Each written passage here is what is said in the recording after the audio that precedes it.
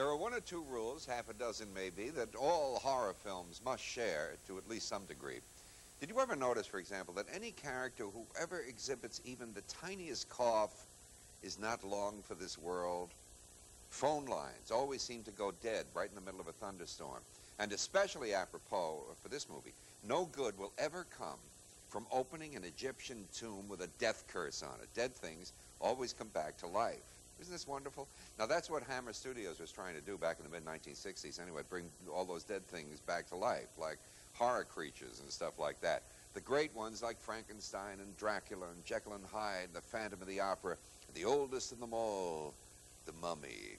The leading man in The Curse of the Mummy's Tomb is an actor with excellent credentials. It's Terence Morgan, who's the star of the British stage and screen, who played Laertes to Laurence Olivier's Hamlet all those years ago. That's a good film, by the way. Anyway, he was also in Captain Horatio Hornblower, which was with Gregory Peck.